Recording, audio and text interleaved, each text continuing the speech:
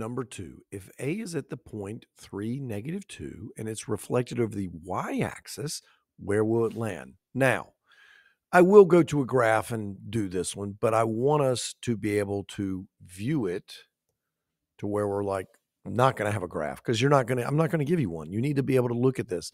A is at 3, 2, over 3, down at -2. So A is right here. We're going to reflect it over the y-axis, this guy.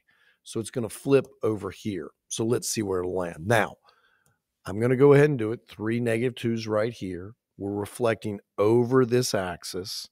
You can see it's how far away, 1, 2, 3 units. So obviously it's going to land when we flip it, or you can imagine folding your paper right here.